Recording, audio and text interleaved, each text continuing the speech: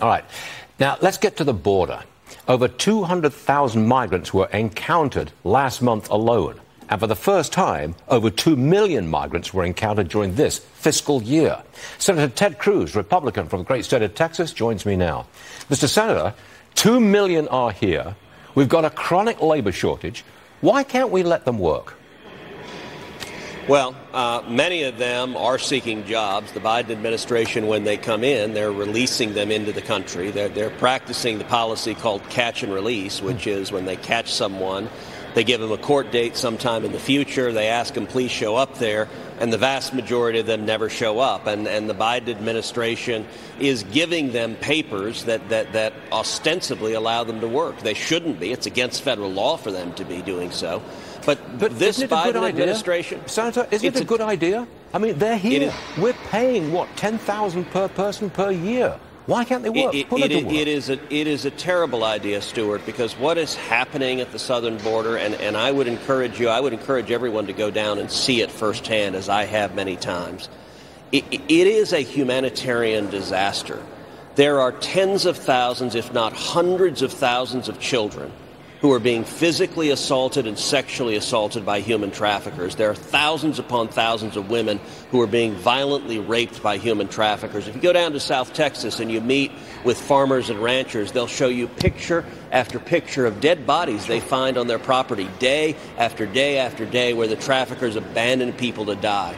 Right now, there are thousands of teenage boys in every city in America working for the drug cartels and criminal activity to pay off the thousands of dollars they owe to get here illegally. Right now, there are thousands of teenage girls working in forced prostitution in cities all over the country to pay off the thousands of dollars that they owe the cartels. This is not humane. It's not compassionate. It's not a response to our needs of unemployment.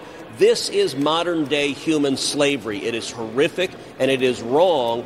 And Joe Biden and the administration, they know and they simply do not care. They are the cause of this misery. There is a sheriff in Texas who is demanding a criminal investigation of Governor DeSantis of Florida on the grounds that he misled and mistreated those migrants that he flew up to Cape Cod. What do you make of that? I think it's really silly. I saw that headline. And, look, we have elected sheriffs in Texas, and so sometimes you see someone who wants to make a newspaper headline. But let's be clear. There's nothing illegal about offering to fly people voluntarily in a private jet to a billionaire's playground like Martha's Vineyard. The reason why it was so important to send illegal immigrants to Martha's Vineyard and to D.C. and to New York and to Chicago is it has illustrated the utter hypocrisy of Democrat politicians. A year ago, I introduced legislation proposing that we send illegal immigrants to Martha's Vineyard. The county executive in Martha's Vineyard responded by laughing and saying, we would welcome them here. We want Martha's Vineyard to be a haven for them. And he went on to say, Cruz doesn't understand. He doesn't know what he's talking about when he says there's a border crisis. Well, you know what, Stuart? 50 showed up.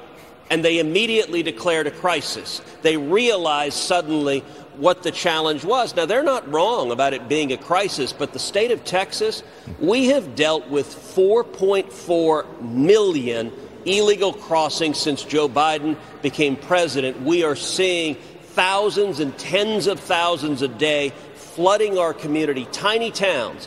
Del Rio, Texas, has a population of about 35,000. I was down there when in one day, 15,000 illegal immigrants, most of them from Haiti, were trying to cross in. Half of the population of the city.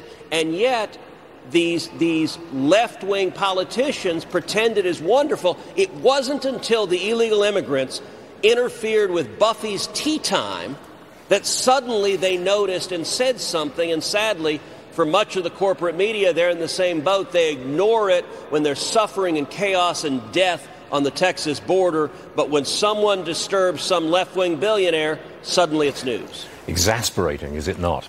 Senator Cruz, yes. Thanks for joining us, sir. Always appreciate it. Thank you, Come Stuart. back soon. Yes, sir. Check futures, please.